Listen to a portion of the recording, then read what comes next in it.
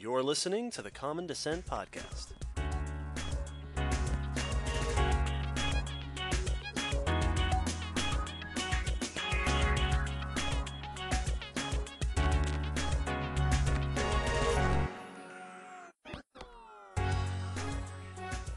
Hi, David.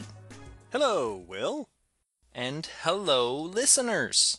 Hello, listeners. How's everybody doing today? I'm well.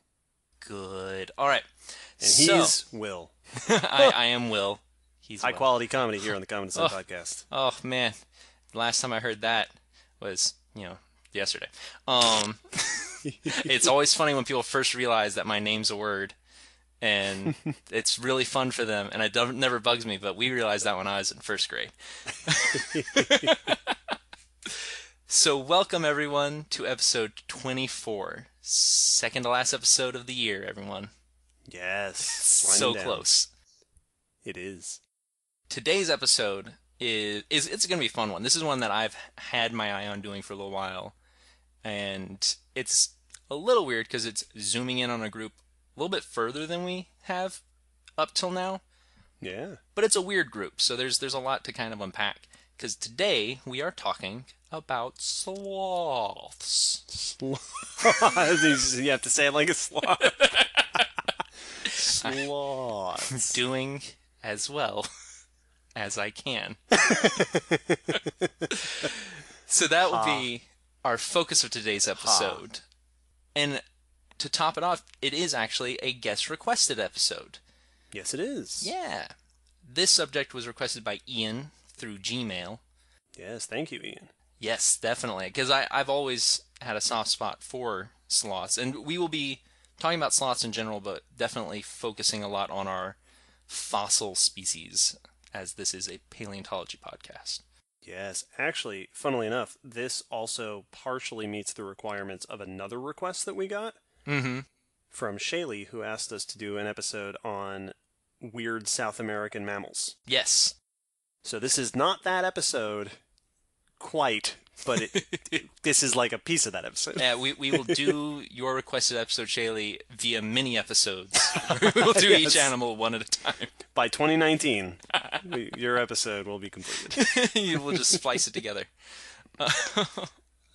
Before we get started today, Absolutely. we should also mention that we have, in between this episode and the last, a new patron Mein Gott. on the Patreon. One Justin Smith, thank you for joining us. Absolutely. Welcome to the family.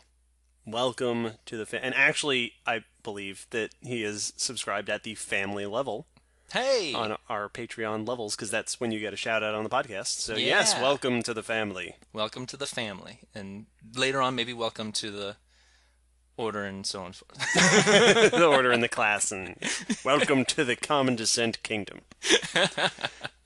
The other thing that we should point out, as we mentioned a bit last episode at the beginning, this is December. It is the end of the year.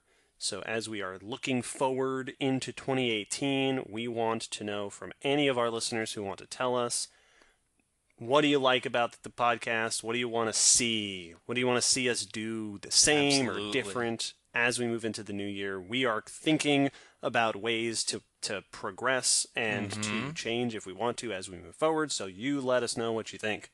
Yes, please do. Like we say all the time to contact us and talk with us and let us know what you're thinking, but we really do mean it. Every time we get a message from one of you guys, the listeners, it's the highlight of that day. It's always exciting when we get a cool comment or especially a question. Yes. And so please, and we'd love to hear your advice / suggestions / encouragements on things to do more of and new things to do. Most certainly. But before we can hear any of that, before we can talk about sloths, and before anything else, we must talk about the news. The news. So, news number one for today is a new paper published in Science by Xiaolin Wang et al. About pterosaur eggs. Yes. Let's talk about those two words being together in a sentence. Yes. Pterosaurs, of course, are the flying reptiles from the Mesozoic era, famous Pteranodon and Dimorphodon and so on. Pterosaur eggs are almost unheard of in the fossil record. Yeah. The first pterosaur eggs were discovered in 2004. Before that, we weren't even sure that they laid eggs because we didn't have any in the fossil record.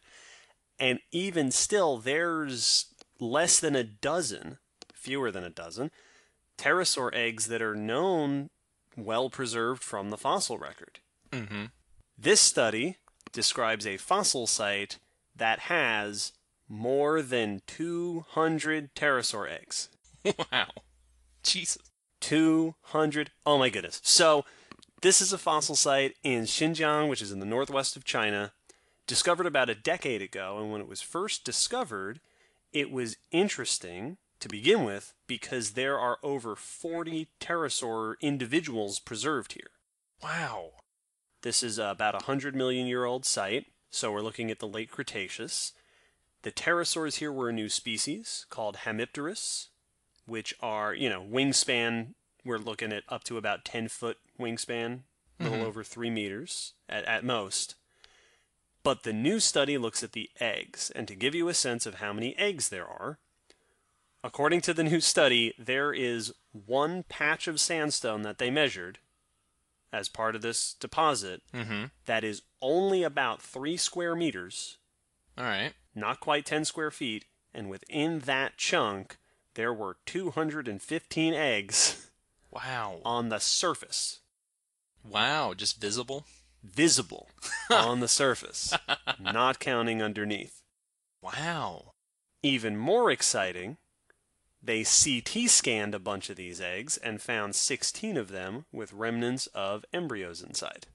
That's fantastic. This is super exciting for a couple of reasons. One, finding lots of adult pterosaurs and juvenile pterosaurs and eggs in the same site suggests that this was a communal nesting ground. Mm-hmm. So if you think of birds today like albatrosses that lay their nests on the ground and they all gather in these big those big gatherings. Noisy communities. Gaggles. This was gaggles of pterosaurs. But the embryos also pointed at some aspects of pterosaur life history. Mm-hmm.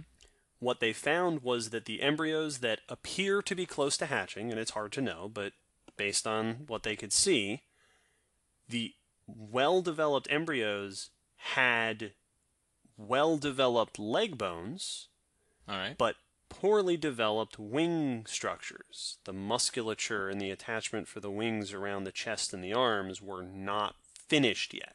So even though they were about to hatch, they did not have strong wing muscles yet. Yes, which leads the authors to think that when they hatched, they were probably, hopping around, but not flying yet. Very interesting. Which also suggests that they were probably taken care of by their parents. Yeah. So this one handful of discoveries here, this one site suggests communal nesting, possibly parental care, and maybe a little bit about what pterosaurs were like, at least this species, when they first hatched. Yeah. Very cool. Yes. That's fascinating. It's anytime you find a really cool site like this is a big new chapter in a book, but this is truly, as you said before, never had a find of this magnitude with pterosaurs. Absolutely. And so this is a lot. Who knows what more will be learned as they continue to look at it. That's very exciting. Yeah, just to think about the kind of stuff we've been able to learn from dinosaur eggs in the past. Yeah. To think that we could do those sorts of studies on pterosaur eggs about incubation period and how they develop. That's just like anything that is an interesting question about dinosaurs is a doubly interesting question about pterosaurs just because they're so poorly understood and they're not nearly as well represented in the fossil record. Exactly. And it's neat because these sort of discoveries have a domino falling action effect of the thing we learn here can lead to a new discovery, which each one can lead to a new. If we realize they have parental care, then now we can look at some other aspect of pterosaurs with that point of view, and it can reshape that, which might reshape, and it's a really cool outreaching when you have something this big that changes up the game. Definitely exciting things to come. So my first news article is not about a flying animal, but it's definitely about a weird one that shares some seemingly shares some features with modern day birds, which is not too unexpected because it's a dinosaur. Boy, is it a weird one. Yes. So this study is in Nature, and it's by Andrea Cao and et al. Fairly recently described and many of you may have seen pictures of it because they've got a really great artist rendition of this dinosaur. It is a dinosaur that was from Mongolia. Interesting background though, because it was smuggled out to Japan, then to Britain, then to France, where it was bought up by a private collector who recognized it as weird and brought it to a paleontologist, and eventually made sure it got back to its home. Very nice. Yeah, it was really, so it's got a really cool story. So that was in 2015 that it finally made it to the eyes of a paleontologist, Pascal Gobfreut. And initially, upon looking at it, quoted from the researchers, they were pretty sure it might be a fake because of how odd this animal is. Yeah. This dinosaur has, looking at a long, skinny, as they describe, swan-like neck, a very narrow mouth and muzzle, so very thin and pointed. It's got long back legs with sickled claws. You know, Velociraptor style. Exactly. So this is a theropod. It's got a long tail, but not a strong tail. It's not good for counterbalance. Interesting. So it appears to stand more upright, kind of like a puffin. If you know, like it's holding itself almost over its legs, and it's got these shortened forearms with flat bones, very reminiscent of swimming birds today, like puffins and penguins, in their shape. So it's like if you took a velociraptor-style dinosaur and tried to make it swan-like. Yes, because it's still got grasping hands, but it's also got flattened bones, and it's still got these long legs, but then it doesn't seem to be very well adapted for running. So it seems to be one of the first, good examples of a semi-aquatic swimming and running dinosaur, like walking and able to swim at the same time dinosaur. Fascinating. Swan raptor. And so this dinosaur is Hulshka esquier, and those names are actually pertinent because they're in honor of two different people. The Hulshka is named after a Polish paleontologist who's discovered like some odd a dozen Mongolian dinosaurs, and I think has more than 4 species named after her. Cool. So she's getting honored in this one, and the species name is in honor of Francois Esquier, who is the French collector who first brought the fossil to paleontologists. Yeah, very nice. I really appreciated that because we already had a news article about fossils getting smuggled and the dangers therein. The fact that it not only made it home, but it was brought forward by a person who bought it is really cool. Yeah, that's awesome. This dinosaur is dated to the late Cretaceous, 71 million years old. And they did some interesting studies on it because, like I said, initially they truly believed it was a fake, what they call a chimera. Yeah, when you have multiple fossils stuck together. And that's pretty common. Absolutely. A thing you have to look out for, mostly when they're collected by, a farmer or someone who wants to sell the fossil. If I'm a low-income person and I know I can sell a fossil, but I know it looks cooler to have teeth and claws on it, then I'm going to find as many as I can and glue the cool pieces together. Yeah, even if you're a high-income person. The way they decided to check for that was by 3D scanning it, a synchrotron radiation scanning, which sounds like something out of a sci-fi movie. Sure does. But it is a high-intensity scanner that let them look the rock through and see that it is one solid piece, and that the parts of the fossil hidden within the rock are matching to the ones exposed on the outside. So it's not been modified on the surface. And that not only gave them a view of the body, but gave them the conclusion that it is legitimate. Very cool. Yeah, and part of the reason this is so significant is we talk about lots of weird dinosaurs all the time, but there are a couple of types of lifestyles that we don't tend to see in dinosaurs, and it's odd in their absence, and one of them is aquatic. This is one of, like, before Spinosaurus got reshaped into its potential new body form, there were no real aquatic dinosaurs. There were dinosaurs that seemed to have fish-eating tendencies, but they were more like a stork that were going into the water and catching a fish and then walking away. Yeah, there were definitely aquatic birds, and there were aquatic birds in the Cretaceous. Yes. But as far as non-avian dinosaurs go, the only aquatic tendency, the only aquatic adaptations we've ever seen in a non-avian dinosaur are the dense bones of Spinosaurus. Yes. That this was an animal that was possibly spending more time in the water.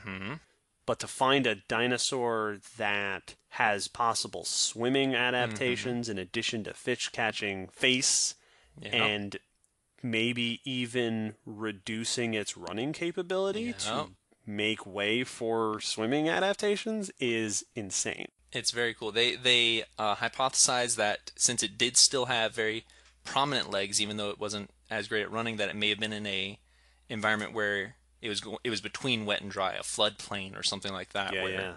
Now they do, the fish-eating ability is definitely there with a toothy mouth. The front teeth are much more numerous than most dinosaurs. But they definitely wanted to preface that they can't yet say that they use the arms like the flippers of a penguin or anything yet, until they can look at the shoulder girdle and see how that's set up. But there's definitely parallels there, so it's something to look into. Very cool. It makes sense. It absolutely does. It's always been weird that we didn't have semi-aquatic non-bird dinosaurs. Absolutely. It's every other group has done it. There's semi-aquatic members of just about every reptile group, of mammals, insects, so it was weird that dinosaurs were keeping their toes dry. Very interesting. I will be super interested to see what more comes out of this discovery. Absolutely. News number 3. So, hey, remember last episode where I cheated? I'm cheating again. A lot, you dirty, rotten cheater. I cheat all the time. This news isn't even a new research article. This is law and politics and just a really fascinating development that is happening this is some of the biggest news in paleontology right now, actually. It is. It's significant. In episode 17, we talked about the Society of Vertebrate Paleontology. This is an organization that supports the work of paleontologists around the world, publishes a journal, hosts the meeting, does all sorts of programs to benefit paleontological research and education. Well, the Society of Vertebrate Paleontology is suing the president. Yeah, a little bit. Not just any president, the president of the United States. not the president of the automotive club? No. This is the president. Here's the situation. Very recently, United States President Donald Trump signed a presidential proclamation to shrink 2 national monuments in the state of Utah because these monuments are major sources of paleontological information, as well as Native American cultural information and other environmental resources. And because there are legal arguments that the president does not have the authority to do this change, several organizations, including the Society of Vertebrate Paleontology, are planning to take this issue to court against the presidential administration to stop this shrinking of these monuments. Yeah. Here's some of the background about these monuments. These are Bears Ears National Monument and Grand Staircase Escalante Monument, both in Utah. Originally, they were established by former Presidents Clinton and Obama for purposes, as with most national monuments, to preserve culture, history, natural resources. Yeah. Because, again, Native American sites, these are, natural ecosystems with lots going for them in terms of things we want to protect. being monuments, having that status, offers them special protections, offers high priority to certain endeavors like research, and prevents activities that could be dangerous or damaging, like mining and drilling and fracking and things like that. Yes. The new presidential proclamation shrinks Grand Staircase Escalante by about half of its size and shrinks Bears Ears by more than 80%. Whew. So people who are fans of these monuments are unhappy.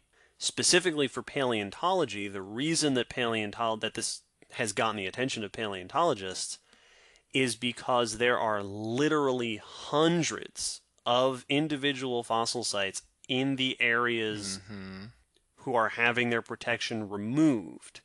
And these hundreds of fossil sites include some of the only sites in the world that give us insight into the end Permian mass extinction, the Triassic period and the early evolution of the dinosaurs, fossil sites that are important in the early evolution of mammals, fossil sites that show us what was happening in the world leading up to the end Cretaceous mass extinction that took out the non-avian dinosaurs.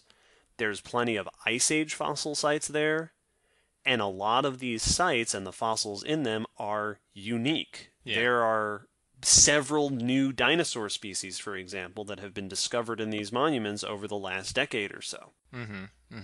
And there are many, many, many paleontologists today actively working on research in this area. Yeah.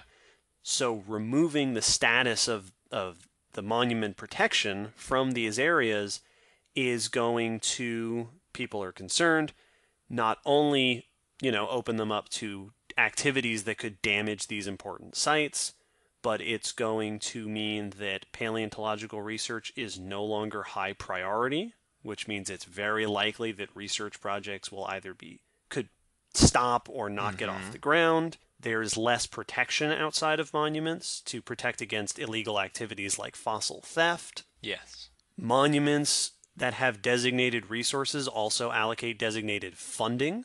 So there are lots of paleontologists that have very secure sources of funding to do this research that won't have that anymore. There won't necessarily be the opportunity for researchers to go back and, excavate more or double check on previous activity and previous research that's been done there.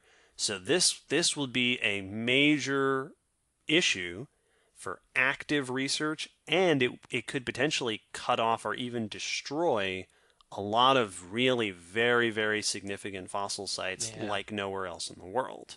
The legal arguments here, which we won't get too much into because that's not what we're about, basically, President Trump says that the creation of the monuments was outside the authority of the presidents that did it in the first place, and that what this does is it locks up lots of land under too strict government control, whereas the legal support that SVP and the other organizations, SVP, several Native American tribes, some environmentalist organizations, at least one outdoor company, are all sort of joining together in this effort to sue over this.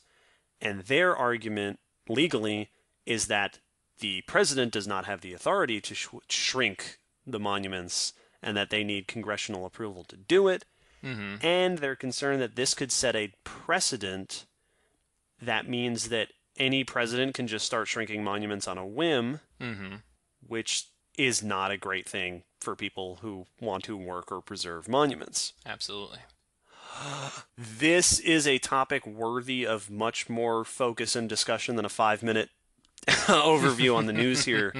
So we will put, as always, we'll probably put a couple of links to this one in the blog post so that you can check it out, because this is big deal and there's a lot of folks riled up about this. Well, it's very recent. It's typically when we do news, it's something that came out and like, all right, dinosaurs discovered, it's been described, here's the paper. This is happening, like developments are still happening right now while we're recording this. So, yeah, no, absolutely. This is a living news source. Yeah, I think this was announced on the 4th. I think is when he signed the papers for it. Yeah, it's interesting. interestingly enough, this is not the first time SVP has gotten legal. Yeah. It's not common because that's not their main thing, but when it comes to protecting paleontological resources, efforts through SVP were actually important in establishing a current bit of legislation, the Paleontological Resources Preservation Act, which was established in 2009. So there's precedent for the Society of Vertebrate Paleontology and other scientific organizations to step up in a legal sense, in a political sense, in protection, in defense of scientific resources. Yeah, it's always weird because you typically think about a lot of things as being compartmentalized from each other. You know, science is in the science category, government and law is in, you know, their legal category, and blah blah blah. But you know, more often than you think, a lot of times they do overlap. You know, especially, you know, with when we were talking about the once again back to smuggling fossils. Yup. A big part of that, especially in developing countries or countries where the practice of paleontology is younger, you know, is getting laws in place that are going to back up you trying to, you know, it's great if you're trying to hunt down lost fossils, but if none of the laws are saying that you're correct to do so, then it doesn't matter when you find them. Yeah, absolutely. So yeah, there's a lot more overlap than you'd expect between paleontology and politics. But that is where my knowledge on it ends. So yes, we will be keeping up with this. That's where, that's the end of the story as it continues to develop. So we'll see where that goes. So the next news source is not nearly as, you know, ground shaking, but I still encourage you to listen up because it's all about inner ears. Haha. I see. You did a thing. Oh, I did it. Levity. Levity. That's how we segue away from the destruction of natural paleontological resources. I hear humor is how to get the kids to listen. So this next article, this is actually probably one of my favorite news articles I've done in a while because it's really interesting to me. This is about the inner ear of Sauropterygians, which... What? For anyone who that word is new, this is the group that contains plesiosaurs and plesiosaurs. You know, the ever so famous from our childhood memes, Leopleurodon. And yes. so forth. These were the swimming reptiles in the Mesozoic with big flipper arms, and plesiosaurs had long necks. Yeah. Pliosaurs were scrunchy They had necks. short necks, big long heads. Yes. Very diverse group. It also included coastal specimens that were limbed. They didn't have flippers. They were, you know, had limbs and were living on the shoreline or in and out of the water. Even if they were mostly aquatic, they still had four limbs that could walk. In this one, the researchers, and this is in Current Biology, and it's James Neenan et al., and they looked at the inner ear. Now, the inner ear is the series of looping tubes that you always saw pictures of back in, you know, your intro science classes that give us equilibrium. It's what gives us balance. It what lets us know when we're upside down and when we're moving and when we're not moving. The fluid in the tubes moves and the little hairs tell us which way it's moving. Thereby you get dizzy and all that good stuff. Different animals have different inner ears depending on the jobs they're needing to do. You know, flying animals versus terrestrial land animals versus aquatic animals versus climbing animals need to be able to adjust to different forces and movements. You know, if I'm on land, I'm not likely to do a barrel roll at high speeds anytime. Yes. Because I can't fly or swim. You know, so on and so forth. If I'm swinging through the branches, I may need to be able to adjust to different motion.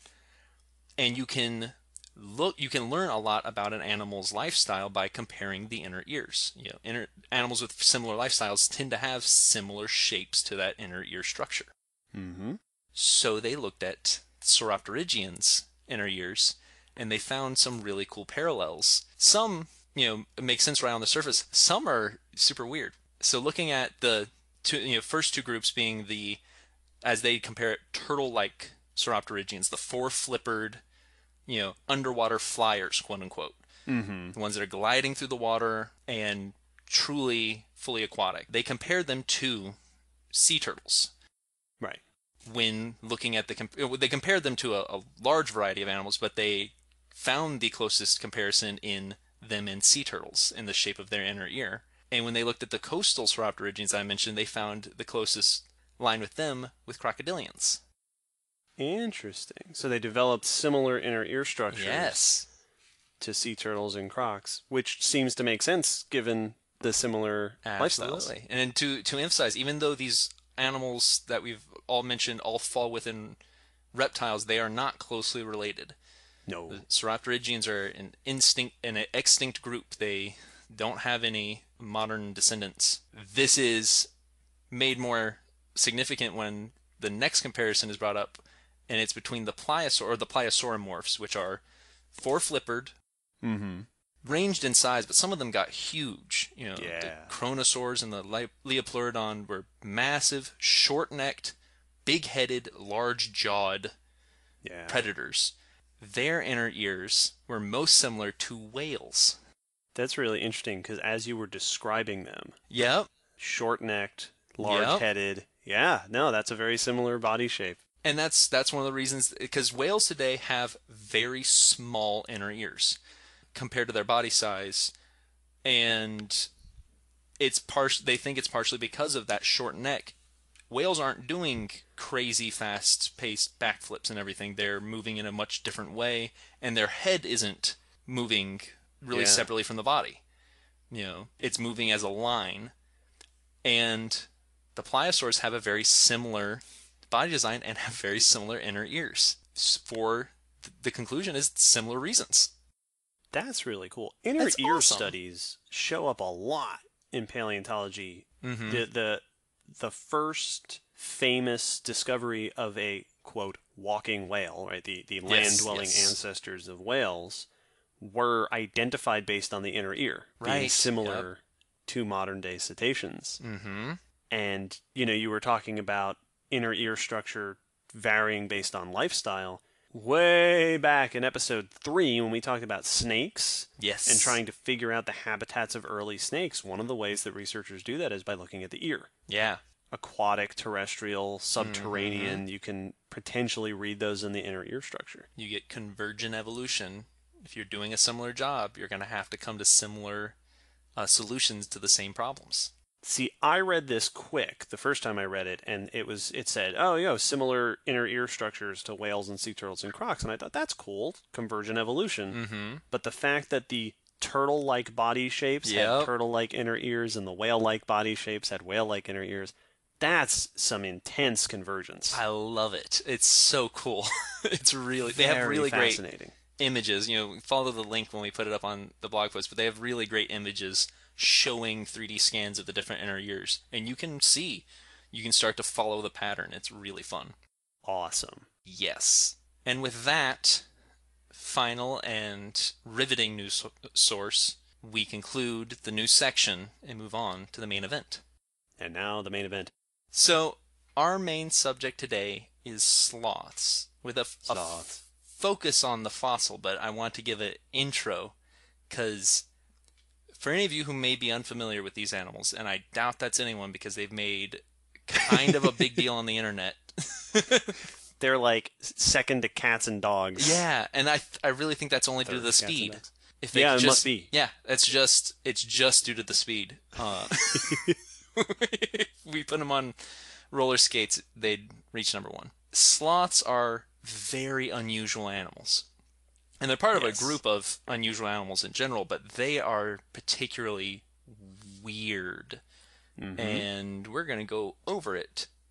But first, to learn a little bit about their family tree. Sloths are part of a group called xenarthrans. Yeah, xenarthrans have a bit of this reputation among people who study mammals or anything really. They're just so weird. They're like the weird cousin that like you only see at the family gatherings and you never click. They're just odd compared to the rest of Mammalia. Xenarthrans, classically a South American group. That's where you find most of them, though we do have quite a few who are here in North America. They are a group that includes armadillos, anteaters, and sloths. Yeah. Now they have had a weird history in what animals were included in it, because they used to be grouped in something called clade called edentata, that was the no teeth, that included pangolins and aardvarks. Yeah. Since then, pangolins and aardvarks have been separated into their own orders, and these Xenarthrans are now separate with Old World, New World, and they have some unique features. The name Xenarthra means extra or strange joints, because their backbones have these extra like prongs that come off of each vertebrae for Yeah. extra articulation. And on armadillos, this makes sense because those actually meet up with the outer armor, like supports and whatnot. I mean, like you can see how it meets up, but all of them have it. They also all share the weird trait of having large claws. Interesting. Like that's anteaters all have those large claws for breaking open. Armadillos, how even if they're not diggers, there's armadillos who are not burrowers, but they still have prominent claws, and the sloths all have large claws. The group has lots of variety within it. It's broken into two orders: the Cingulata, which includes armadillos, the Dasypotidae, and that also includes their fossil relatives, which we'll talk about in just a moment, the Glyptodons, which are very cool. Then the Pilosa, which has the two suborders for anteaters and sloths. Anteaters are the Vermilunga. Yeah. And the sloths are the Folivora. And leaf eating. Yeah.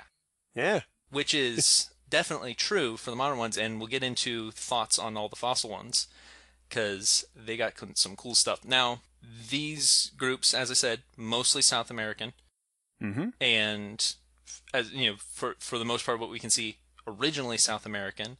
They show up. The first primitive armadillo shows up 60 million years ago. Yeah. And so, recent, after the dinosaurs passed away in the late Paleocene, and we'll get into this in more detail, but then they spread out from there and diversify. And you can just see as time goes on, they start getting more and more of the weird forms. And part of the reason that some scientists think that they were able to diversify the way they did is because they're already very unique niche animals. They're filling really unique roles. Yeah, and we should point out that much of this evolution was happening in South America. Yes, absolutely. And around the time that the Cretaceous was ending, South America was finishing splitting off from everyone else in the world. So South America spent most of the Cenozoic isolated, the same way Australia is. Absolutely, that's what I was about to compare it to, yeah. And the same way that Australia is dominated by marsupials, because it hasn't had these connections to other continents, South America evolved weird mammals, right? When we say weird, of course, we mean unusual. Yeah. And they're unusual because the rest of the world, right? North America, Africa, Europe, Asia were connected. So the animals that evolved in those areas were spreading out and diversifying, whereas Xenarthrans and other South American mammals hanging out by themselves in South America were weird. Just getting weirder and weirder. They were only hanging out with themselves. Yeah, just Palander. Yeah, yes, exactly. And so weird Xenarthran incestual continent. Yeah, what's the term nowadays? The echo chamber. Yes. And it's really interesting that you mentioned that they had the big claws and the specialized vertebrae throughout the group, because it really makes you wonder how they started. Yes, and they also have a fused pelvis. Their ischium is fused to the sacrum, the backbone, and that's, once again, unusual among mammals. Like, it really gives off the impression, and I don't know much about the details of early Xenarthran evolution, but it's reminiscent of what's called the founder effect, where you have certain traits are present in the original population, and then they stick around as that group diversifies. It sounds like Xenarthrans started off as weird animals in South America, and then because it was isolated, they just kept giving rise to weird descendants. Absolutely. And they're still weird today. Yeah. Now, before I get into sloths, I want to talk just a little bit about one of the extinct groups. There's plenty of extinct xenarthrans that you can go through, but probably one of the ones that is most famous, second to the fossil sloths, is the glyptodons. Yes, the big Volkswagen Beetle man. armored dudes. So these are cousins of the armadillos. They're in the Cingulata order, but huge. Both armadillos and glyptodons have osteoderms, which, as we've mentioned before, are bony elements in or on the skin. Yes. And armadillos are different in the fact that theirs is flexible. Nowadays, if you ever get to hold an armadillo, it's like a sectioned layer that is tough, but it actually can bend and it can flex. Yeah. So the animal can move within it and they can flatten themselves out and everything. Glyptodons, it was fused in this big shell, and it's like a dome. The Volkswagen Beetle is a great comparison because it's this huge dome. Some of them were 10 feet long. Yep. And about 5 feet tall with the dome. I mean, this is huge. And then they would have these armored tails. Some of them actually had spiked clubs at the end. Yeah, they were the mammalian ankylosaurs. They really were, and they were crazy. And they, as we'll get into the distribution of the xenarthrans. It'll be mentioned here and there, but we'll get into it in detail at the end. But lots of these animals you'll hear about because they did make it to North America. So even though they started South American, we eventually got them up here in the continent that two of us are in. And yes, they even continue to diversify from there. So they were equally successful in many ways. Yeah, speaking of weird things about xenarthrans, that they are, as far as I'm aware, the only mammal group. Yeah. And if they're not the only ones, they're the only ones that did it in a big way to have osteoderms. Bony armor that grows in the skin. Crocs have it, turtles have it. You see it in lizards, and you see it in dinosaurs, and you see it in frogs. Yeah. But it is not common in mammals except for xenarthrans. And they didn't just like dabble with it. They went full out. Yep. Completely armored. Even some sloths. More on that in a bit. Yes. So, on to sloths, but we're going to start with the ones that we know and many of you love, is the modern sloths. I want to give a little bit, work backwards a little bit so that we can get to know what our sloths are like today, because there's a lot of similarities. Yeah. A lot more than you expect considering how different they are, but there are. And if anybody out there is friends with Kristen Bell, tell her to listen to this episode. Yes. It's all about sloths. I have a friend at the aquarium that I was requested to send the link to after this because she's a big fan of sloths. Excellent.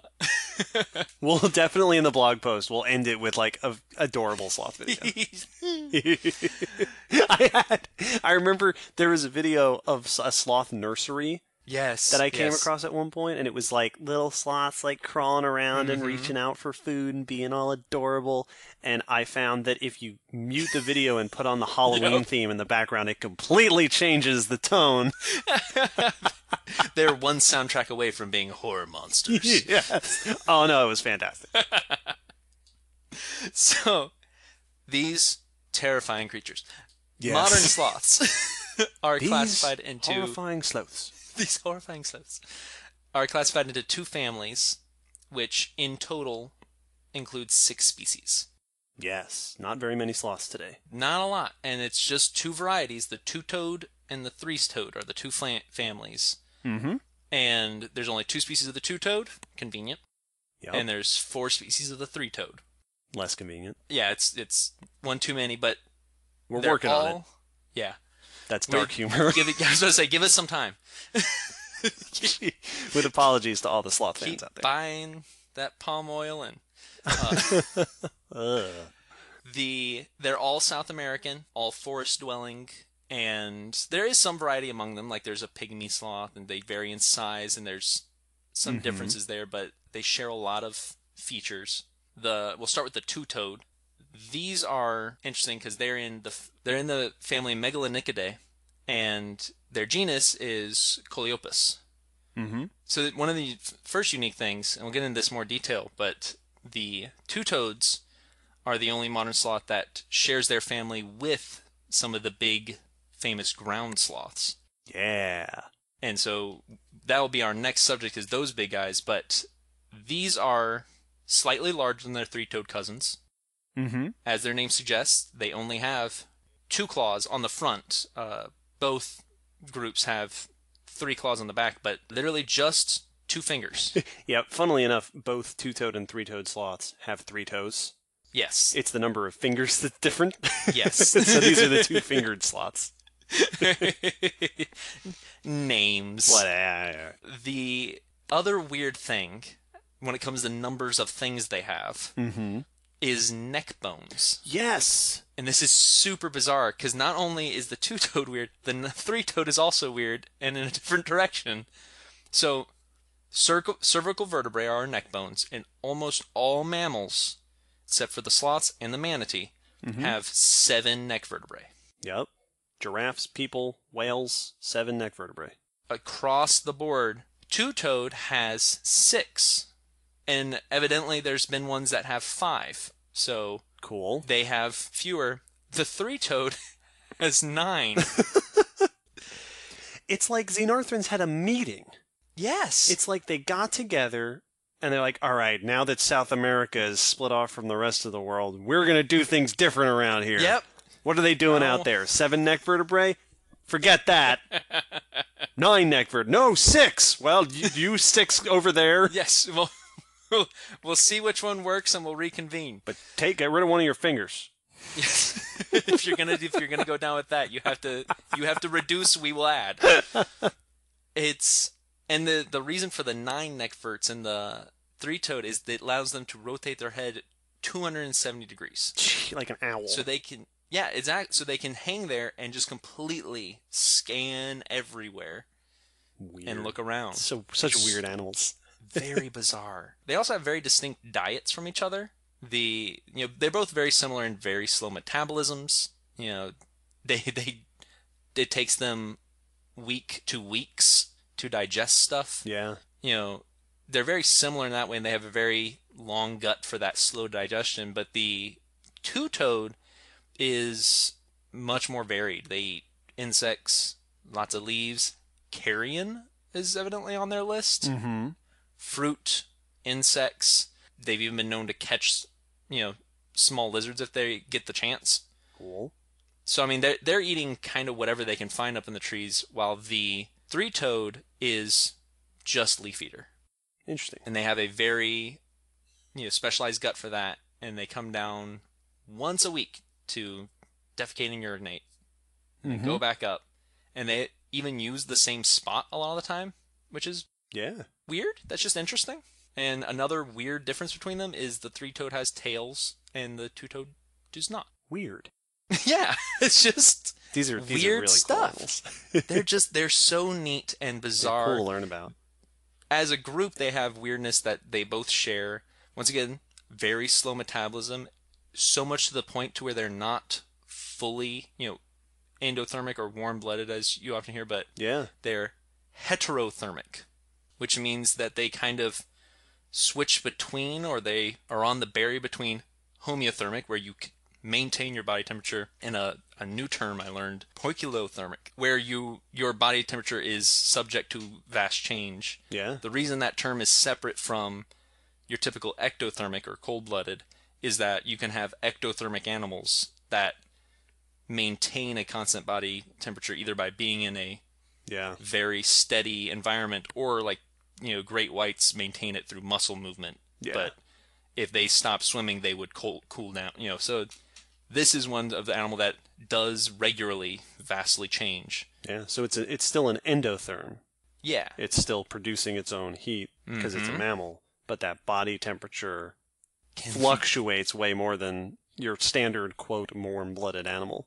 And so it can still enter things like torpor, where it can go into a suspended animation like reptiles do when they get too cold. Neat. And so it's super weird. Some of them have been known to take a month to digest their food. Mm-hmm. It's very, as the name suggests, very slow in every aspect. Not only in their movements, but in their digestion. Yeah.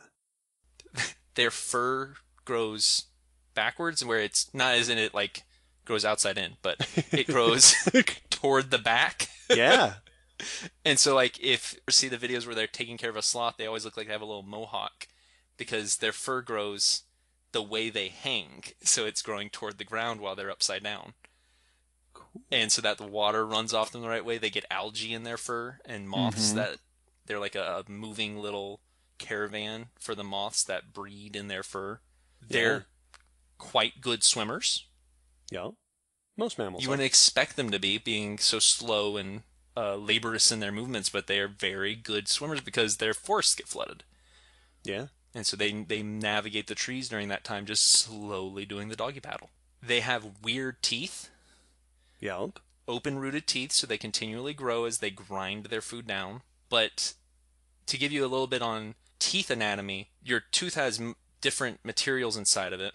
The cores of most mammal teeth is made out of dentine, which is, have varying hardnesses and can be, made in different ways, but it's what the most of your tooth is made out of. And then on our teeth and many other mammals, you have a coating of enamel. Yeah. Which, think of it like protective gloss on a piece of pottery or, tiling. Extremely hard, brittle. That's why you can crack your teeth. The dentine and enamel are brittle, but they are the hardest part of a mammal body. They're very tough. Yeah. And cementum is the material that attaches a lot of these different materials. And it can be reorganized in all sorts of different ways depending on which mammal you're looking at. Different layers of different dentines and differing amounts. Sloths just don't have enamel. Yep. No enamel. They have two different kinds of dentines that are in like a cylinder.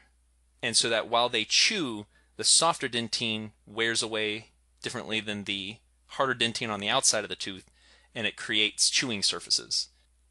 Very interesting. And they just if you ever get a chance to look it up, but having gotten to see the skull, in person, they're just like little pegs. They come out, and then they have kind of like a little wavy top, but there's nothing like complicated. They're just little pegs that come out, and they're flat on top, and then as they chew, they get wavy and bumpy to better grind the plants.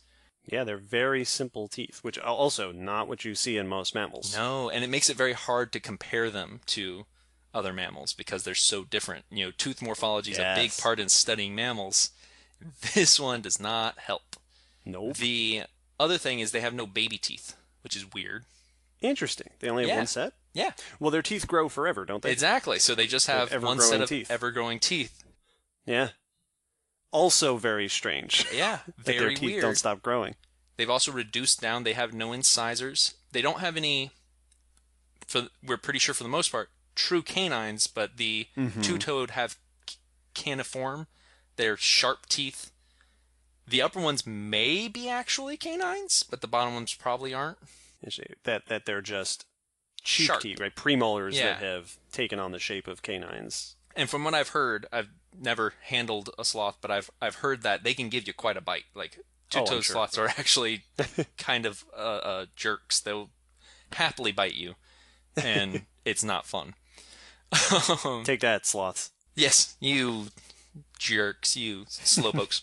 The weirdest thing about modern sloths, and this will transition us nicely into talking about their big fossil relatives, is that the two modern groups, the two and three-toed, do not seem to be closely related. Yeah. They, as far as research tells us now, their last common ancestor split 40 million years ago. Yeah, and that's we've talked about this a few times in other episodes, that you get situations like that when you have remnants of very diverse and ancient groups. Yes. So these are two different branches of the sloth family tree that evolved similar lifestyles. Absolutely. And happened to have survived when the rest of their family tree did not. And if all of that evidence we have for their history is true, that goes to show that their lifestyle today is a very extreme case of convergent evolution.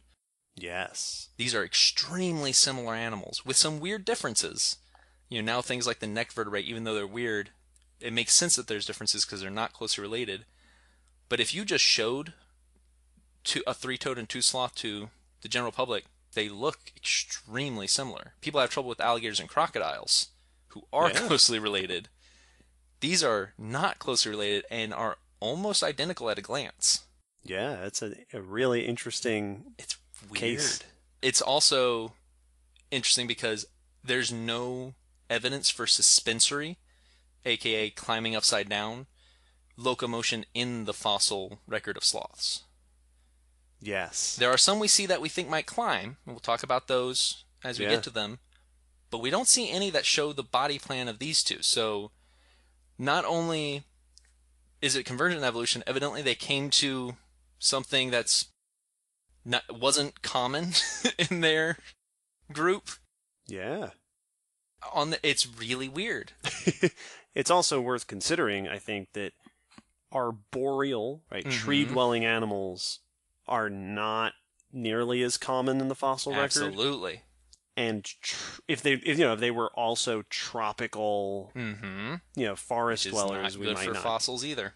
Yep. So it might be that there were more, and some animals are not.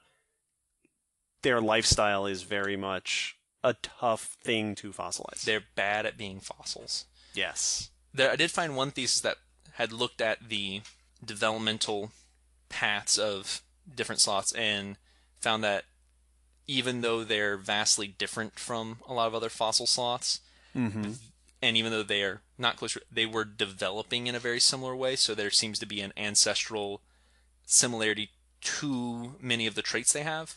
So maybe it's not so weird that they followed each other. Yeah, maybe they're just not very diverse to begin with. Yeah, that there's connections there. I don't know how many other people feel that way, but there's definitely people are looking at this because it's weird, and it deserves to be looked into. Yes. Now, having mentioned their evolution and their ancestors or their distant relatives, the biggest and most probably popular of all the fossil xenarthrans, even more so than the glyptodons many times, are the ground sloths. Yeah, well, and this is an interesting note that I found myself slightly confused about when I started researching sloths for this episode. Right, giant ground sloths are super famous. Yes. Right, the Ice Age, the giant ground sloths. But ground sloths refers to almost all fossil sloths because they lived on the ground. Yep. Because tree sloths, the 6 species that we have today, are the weird ones. Yep. So it's super bizarre that we refer to fossil sloths as ground sloths because they lived on the ground. It's like if you referred to fish as swimming fish. These right here are the fish that live in the water. Yep. They're all ground sloths. It really should be sloths and then the tree weirdos. But the ground ones didn't make it till today. Yeah, and it's the same thing as non-avian dinosaurs. Yes, exactly. That term always throws me. Because I'm like, yeah. Yeah, almost all of them were non-avian. Yes. We came up with that term because the only ones left are weird. Yep, because we named birds first, then we found fossils. Yes, so at some point, it was very sensible for someone to go, wow, this is a giant ground-dwelling version of a sloth. Yeah. How weird is that? Ground sloth. Well, and then it turns out and they're all ground sloths. This one sloths. is also. And that one over there? Where did your sloth live? On the ground. Huh. Coinky dinks never. We should say they're mostly ground sloths. Yes. There's the tree sloths, and then there's that other weird group. And they used to be grouped that way. They used to be grouped as the ground and the tree sloths. Yeah. And it wasn't until more analysis was done on their groupings that we found out that the tree sloths are not really grouped together. The two-toed are more closely related to many of the big famous ground sloths than the three-toed are. Yeah, the two-toed sloth family that they belong to, the Megalonychidae, which is named after the giant ground sloth Megalonyx. Yes. And so they have a very interesting dynamic with their family. They're also really diverse. Like, we get used to sloths being fairly similar today, and when I say ground sloth, probably the first picture that comes to mind is most likely Megalonyx. Yeah. Big, barrel-chested, four-limbed, kind of bear in shape, but with these massive claws, snub-nosed. They have a variety of head lengths, but longish, flat-nosed, big shaggy animal that you've seen in a museum, or it's the big thing that they released that takes 15 minutes to attack Hermes in the Futurama episode with the caveman. It's the classic ground sloth, but they have a ton of variety. You have the giants, you had smaller ones. There are ones that have some very peculiar lifestyles. Yeah, and they go back a long time. Yes, they do, and they ranged quite a bit. You know, they lived in a number of environments, from mainland to islands to coastal, and eventually all the way up to the Arctic Circle around Alaska. Yeah. So they were a big time group of animals that lasted right up until the recent of Earth's history. I mean, it was not long ago at all that they were still roaming around. No, we hunted them. We hunted them. So, I mean, they fed early humans and probably scared off early humans. Oh, yeah. They were around very recently. Yeah. And they had some unique features. Let's talk about it. So, many of their things they do share with modern sloths. They had the fused pelvis. They had the weird teeth. They had big claws. Much bigger and more robust for most of them. These things were truly massive. They also had digit reduction. There's a few that have 5 digits, but many of them have reduced down their number of digits to just all the way from just 1 to having only to having 4 to having 3. Some of them did it on the back feet as well. Interesting. So like the modern sloths. Very much like the modern sloths. 3 toes and 2 or 3 fingers. And even the one that had the ones that have 5 fingers had reduced the thumb to just being 1 bone, 1 phalanx. So once again, reducing digits, fused pelvis, much more robust. Their pelvises are like giant bowls. Yeah, sloth pelvises are super strange. They have a very weird skeleton because they're very open. Most likely do hold big guts for digesting lots of plants, because many of them seem to be herbivores just like the modern ones. They're like big barrels. And barrel-chested was one of the descriptions I found for their rib cage, and that really, it's just round and open. Yeah, we'll post pictures of sloth skeletons on the blog post. One of the other weird things they had was their feet, or another feature of their feet I should specify, is many of them seem to have been plantigrade, which is like us, walking on the flat of your foot. Some of them seem to have walked differently, what they called pedolateral. Yes. Walking on the sides of their feet, which if you ever watch how an orangutan walks around, they walk on the edges of their feet because their feet are made for climbing and grabbing. They're not made to walk. So that some of them seem to have turned their feet in sideways and they're walking on the edges. It's really bizarre, which once again begs the question, what were you doing ancestrally to... Yeah, why do you have that? Why do you have those weird feet? That foot shape. The reason that feet are extra interesting is that it appears many of them, if not most of them, were able to at least stand, and some of them even walk bipedally.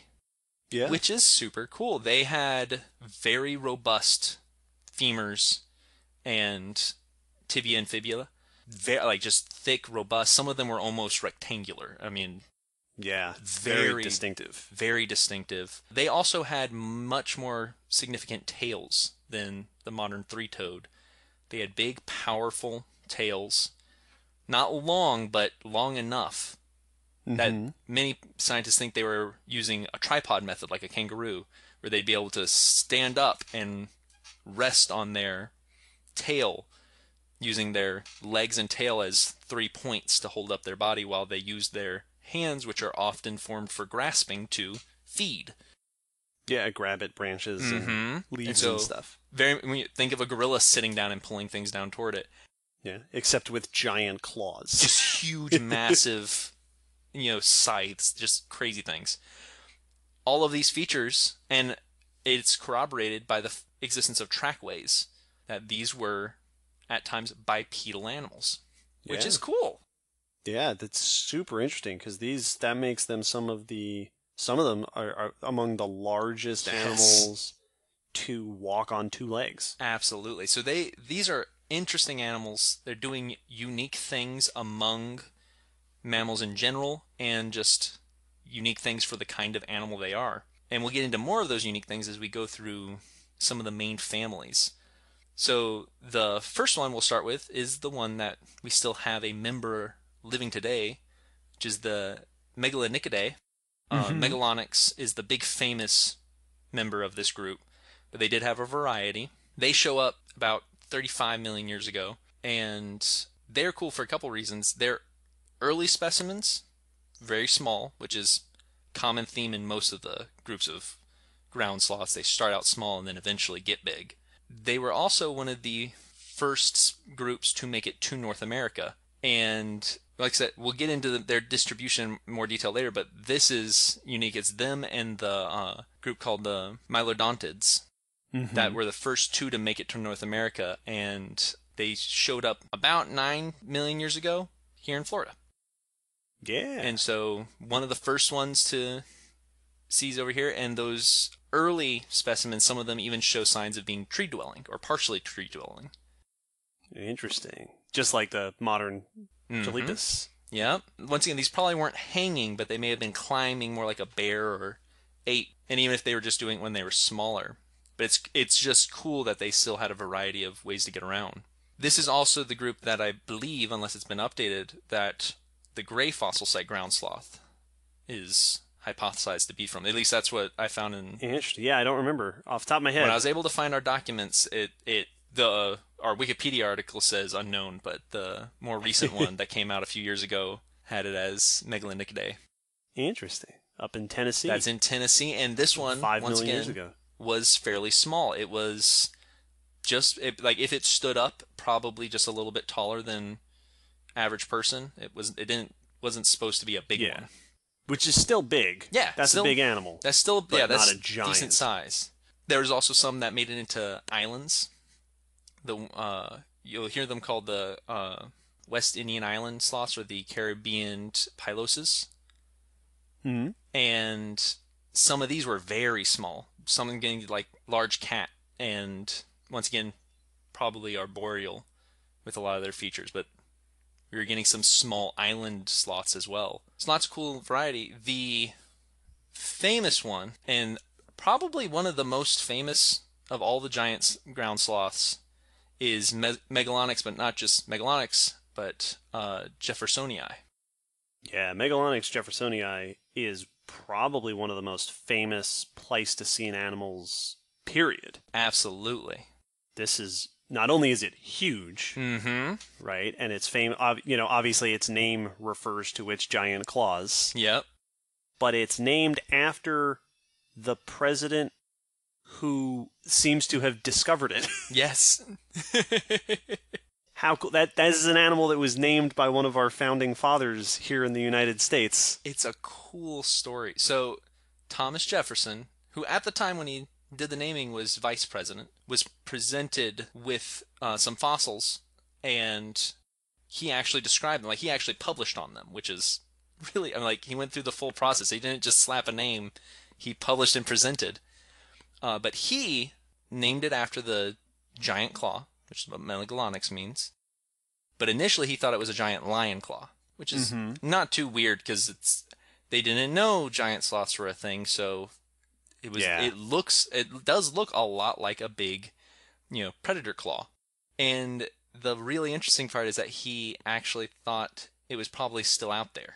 Yeah, well, naturally. That Mm-hmm. was a thought of a lot of explorers and fossil Absolutely. hunters back in the day, especially, when the American West was unexplored, that Mm-hmm. this must still be out there somewhere. Absolutely. I mean, it's the same, and you can see this when you look at old movies. But when Africa was being explored for the first time by white people, Yeah. the same sort of things of what might be out there, stories of 100-foot snakes and all that stuff.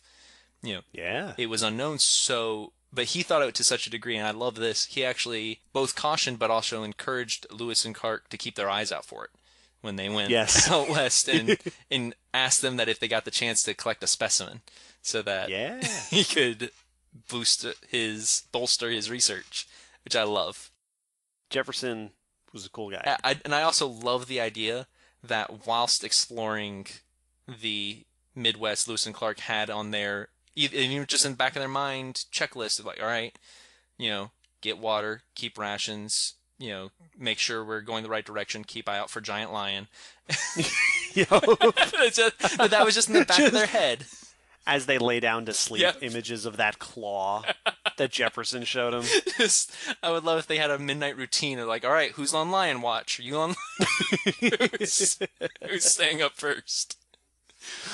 So that's probably one of the most famous, but the next group has some of the other extremely famous giant sloths, and this is due to their size.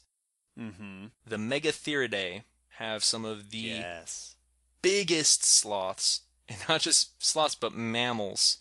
These are huge. Yeah. Big animals. Now, they show up about 30 million years ago. They also started out smaller, but got big. And now they showed up in North America as well, so you'll hear about them here. You'll see them in our museums very often, but they're much more recent than the Megalonyx. They only show up, just over 2 million years ago. Yeah, most South American weird animals that were isolated didn't show up here until North and South America finally connected in an event that is worthy of its own episode. And we'll touch on that at the end, and that can be a spoiler, or no, a teaser. That's what I mean. It's a teaser for that future episode. Yes. It can't be a spoiler. It could have already happened. In this group, we have the Megatherium, which means giant beast. Yes, the great beast Megatherium. Because these were huge. So Megalonyx was about 10 feet long, over a ton. Big. Mm-hmm. These were about 20 feet long and pushing about 4 tons. Yes, like a grizzly versus a rhino. It's huge. In terms of size. And so, as I mentioned, this is not just big for a sloth. This is one of the largest mammals to have ever walked the surface of the earth. Yeah. That's about as big as mammals get that aren't elephants and other proboscideans, for the most part. Yeah. My favorite thing about them being so big is that you have to remember all the things we've already mentioned about sloths. They were still probably able to be bipedal, even if they were just sitting. That's on their butt. Their head's 20 feet up in the air. They still had these massive claws with powerful, mobile forelimbs to grab at stuff and move stuff. They actually have something interesting with those forelimbs, which has given rise to an interesting hypothesis about their diet. This is not a highly supported thought, but it is out there, and if you look up Megatherium, you will hear about it, pretty easily, so want to cover it here. Due to certain features in their arm bones, it appears that their arms were specialized more for speed of movement than strength. Yeah. Which is not what you would expect with an herbivore pulling branches and foliage toward them to eat. If this was a plant eater, they'd want to be able to manhandle the plants. The feature that they saw in those front arms are similar to carnivores that are using their forelimbs to swipe at prey. Right. Which has led to the idea that Megatherium may have had, if not a carnivorous diet, carnivorous tendencies. That it may have been stealing kills is the common thing they suggest. Chasing off other predators to steal the carrion. An interesting one, which, even if it's completely not true, I like the mental image just is that they may have used it to flip glyptodons and get to their soft underbelly. Just glyptodon on a half shell. Interesting. I have many thoughts about this. Hypothesis. The predominantly two, I guess, that immediately come to mind. One is if they were carnivorous but they were stealing kills, then they wouldn't need their arms to be swipey killy arms if they were scavenging. Also, as fun as it is to jump into the predator use for those active arms, if that is in fact what they're seeing, right? Obviously, this is a hypothesis that has been proposed. I would wonder if that is involved in sexual display, Yes, which makes a in lot of mating sense. competition, Mm-hmm. in giant megatherium battles Boxing matches. echoing across Oh, that'd be so cool. the North American landscape. That is worth the ticket of admission. Yes, let them fight. Yes. And so, as I said, this is not a highly supported hypothesis. It also is contradicted by the evidence that they don't seem to have the dentition for meat eating. Yeah. Now, that doesn't always stop animals. There's deers and plenty of other herbivorous animals that will go after meat when given the chance. Mm-hmm. But they also don't see any bone fragments or anything relating to, any evidence for a meat-eating diet in droppings. Yes. So, as is always the case, animals are going to eat what they are able to eat when they get the chance. Yeah, it can be really hard to pin down exact diet. And it's really, really difficult to try to say this is an animal that mostly ate this, but then sometimes also ate this. Because if it's a sometimes food, you're not necessarily going to see the adaptations for that. Absolutely. Well, it's, the thing that we have to remember is even if you are made to eat something, the environment doesn't care. So if your environment changes or if you get pushed to the edge of your environment, if you are made for eating foliage, but then you get pushed to the coast, well, now you either have to start eating, crabs or finding seaweed or algae to eat. You have to eat something. It's eat or die. So you may not be designed for it, but you are able to survive off of it, so you eat it. Yes, and adaptations come after the habit change. Yes, absolutely. So, yeah, it can be a really tough question. So before we move on, this was not the only big member. You also get the Eramotherium, which was just slightly smaller than Megatherium. Yeah. Unique in this group because it's thought that it may have had osteoderms. Yeah. These wouldn't have been, when you think of, I think the first image that comes to mind when you think of giant ground sloths with osteoderms is, in my head, I'm imagining the silver samurai. Yes, that's exactly a samurai armor. The Wolverine. Yes. Absolutely. But these were sort of, scattered throughout the skin, and they wouldn't have been like plate armor. Yeah, you probably wouldn't have been able to see them. They were probably within the skin itself. Yeah. So it was very different. We'll go over that in a little more because there's a group that was known for these much more commonly. But before we get to them, we're going to get to one of my favorite groups of sloth, which is the Nothrotheridae. Yes. Which are smaller sloths by comparison. These were, for the most part, much lighter in size than their relatives. They were previously placed among the megatherids. They're now in their own group. Plenty of variety among them, but they are famous for having a group with a really unique lifestyle. Thalassocnus was a group of sloths that, as far as we can tell from all of their features and the evidence of where they're found, were aquatic. Aquatic sloths. Yeah. Either semi-aquatic or fully aquatic on some of them. Water sloths. Which is so cool. Now, we've already learned that modern sloths can swim, but these were coastal sloths. Yeah. They were found on the coast of South America, and their fossils were found in the same layers as whale, dolphin, and seabird fossils. So these were ocean, these were marine, if not swimming out in the open water, at least along the coast.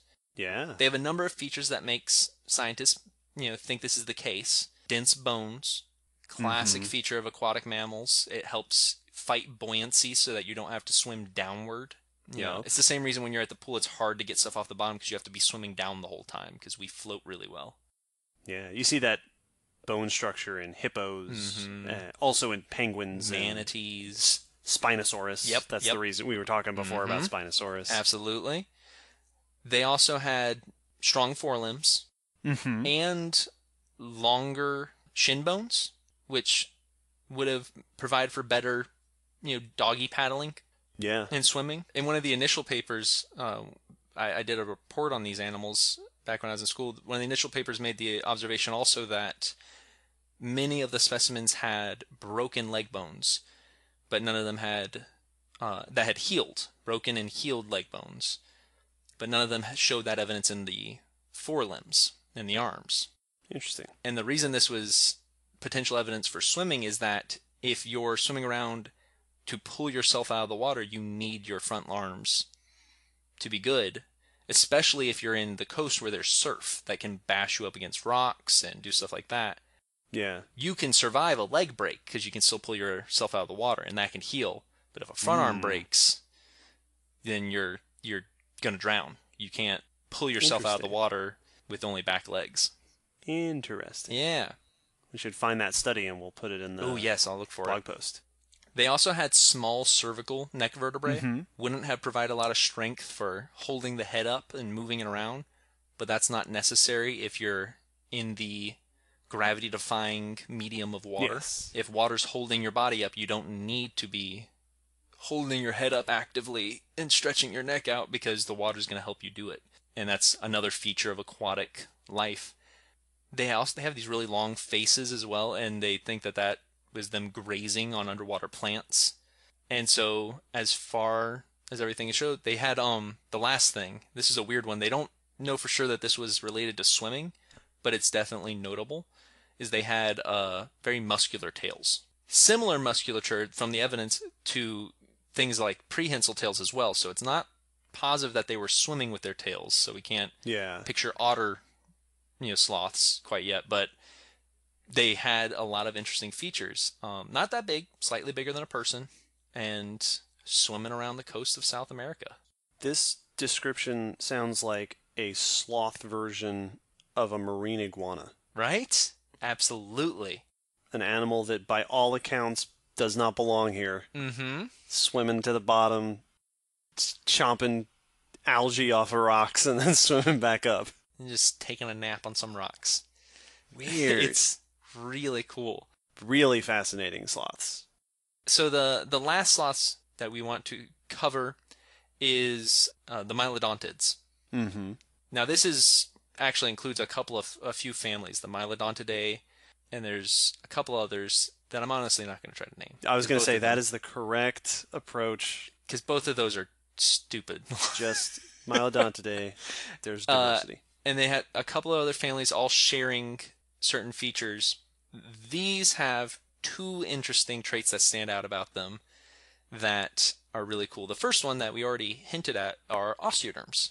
Mm-hmm. A number of different sloths in these groups have been preserved. Their skin actually has been preserved.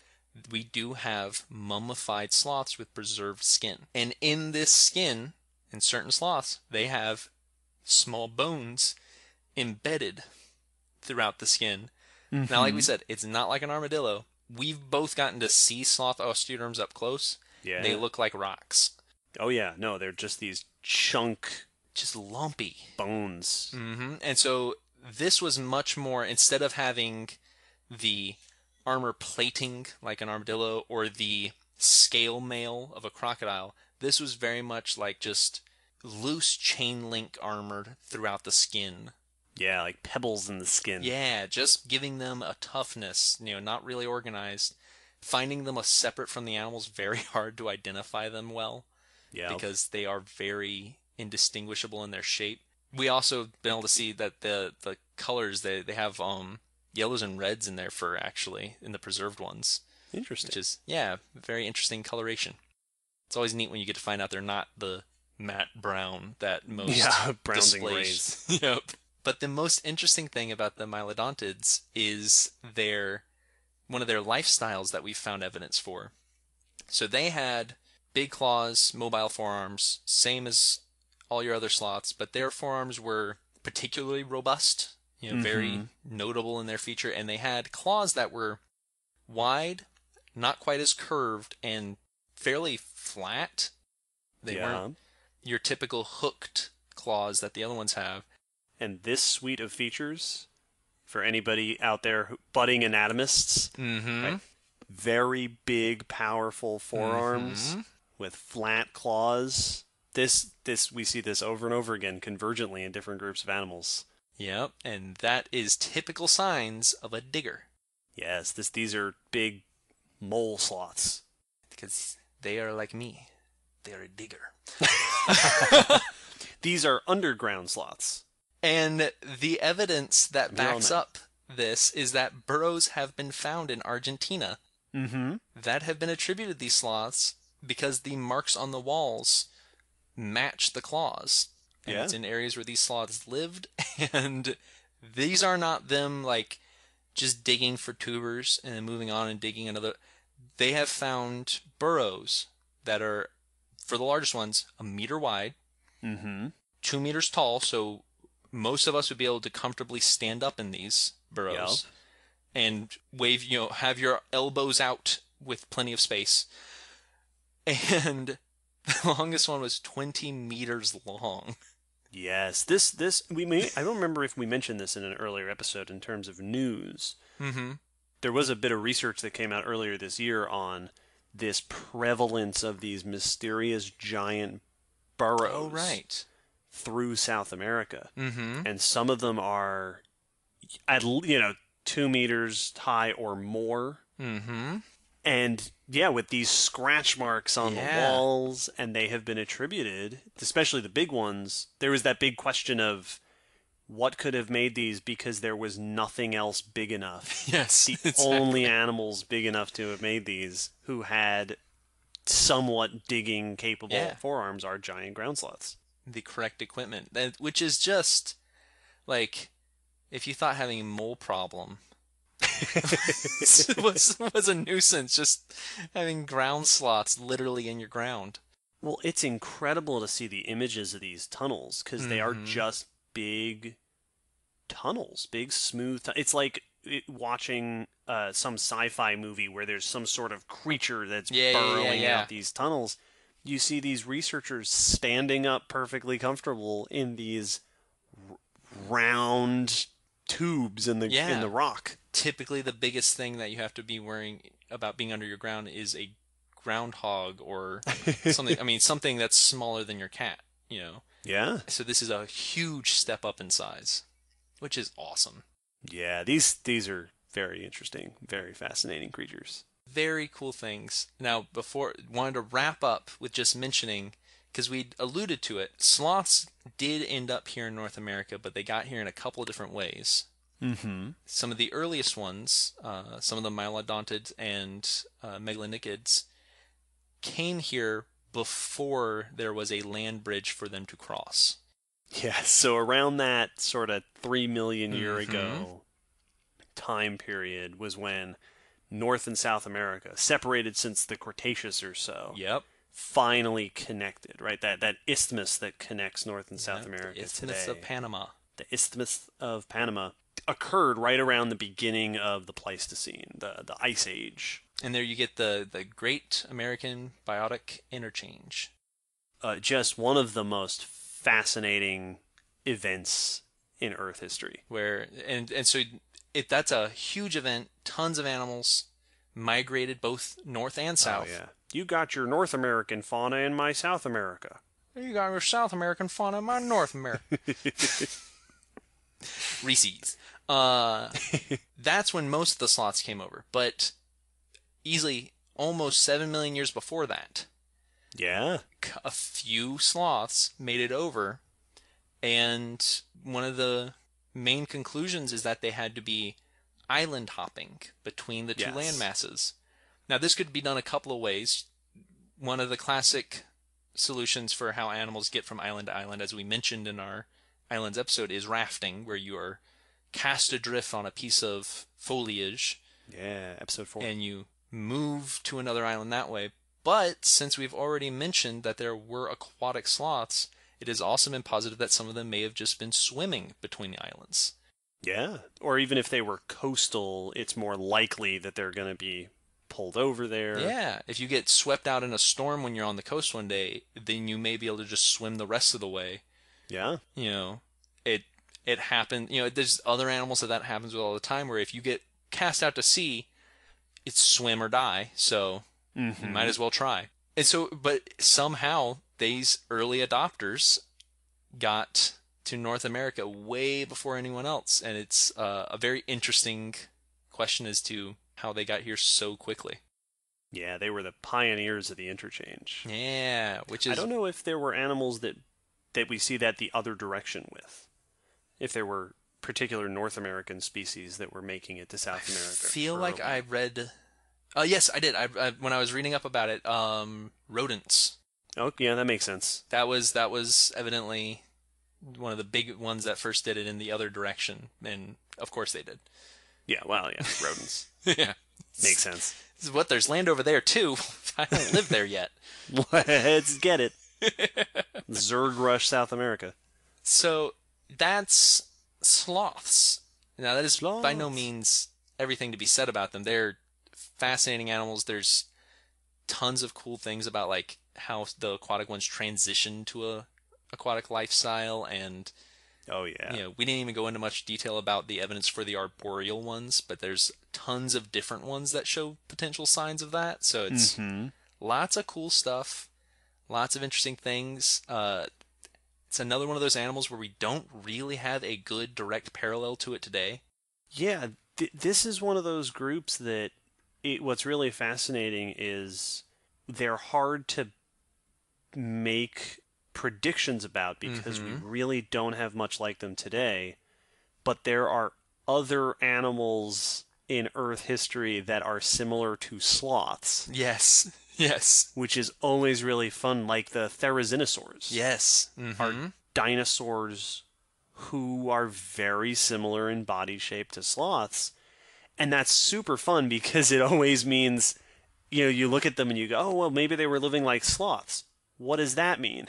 I don't know, because we don't know what they were living like. If you take a bear, you mix it with a rhino, and you mix it with a can opener. With a Swiss Army knife. You basically got a sloth. So it's really hard to, because it's, like you said, when the child care came up, but also with the burrowing and the aquatic, if I say aquatic sloth, it's like, well, that's super weird. Is it? We don't know. Who knows? We can't tell you if it's weird or not because they're weird. We can't give you a baseline because they're bizarre. Yeah, and which makes them fascinating. At least several species of aquatic sloths, so apparently it's not that weird. Yeah. I mean, maybe it's like, because elephants can swim, and if you showed me an elephant, I'd be like, all right, well, don't put it in the water because it's going to obviously sink to the bottom. Yeah. And put a hole in the bottom because, I mean, that thing's rectangular. So it's weird stuff. Indeed. They are a fascinating group of animals. We will have lots of cool pictures on the blog post, as usual, so that you can relish their strangeness. Yes, they are super fun. I had fun with this one. As usual, as we wrap up our episode, we encourage all of you to make contact with us. You can take your time. There's no rush. In honor of this episode, you can take it nice and easy. We would love to hear from you all. Let us know if there's anything that from this episode you'd like to hear more about. If there's any other subjects that you are eager to hear us go on and on. You can contact us through Facebook, Twitter, iTunes, Gmail, Podbean. Yeah, all that good stuff. I don't know if Stitcher has I don't know. Wondered that Anywhere before. you find us, however you came across us. Patreon. Join us on Patreon if you please would. Do. We love the support we get from our patrons. Another big thanks to Ian for this suggestion. Absolutely, this was a fun Whose suggestion was, of course, if I remember right, specifically ground sloths. But as we discussed, ground sloths are pretty much all the good sloths. They all end up there at some point, Don't we all? Yeah, once a week. Don't we all? The tree sloths or ground sloths. Yeah. Thanks again for listening, everyone. Join us on New Year's Eve. Yeah! Will be the final episode of the Common Descent podcast for 2017. It's pretty crazy. Episode 25, 1 fortnight from the release of this episode, where we will discuss something else. Yeah. Thanks again for hanging out with us, everyone. Hope you Join enjoyed. us next time, and I'm going to end the episode with the comment that I should have started the episode with, and I forgot to. And that is, hey, you guys! And cut. That's a wrap, everyone. We got it.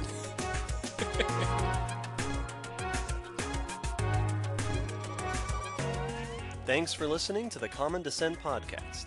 For more from us, you can follow us on the Common Descent Podcast Twitter account, Facebook page, or on our WordPress blog where we post additional cool stuff for each episode. The song you're hearing is called On the Origin of Species by Protodome. You can find this and other video game remix music at ocremix.org. Thanks again for listening. We hope to see you next time.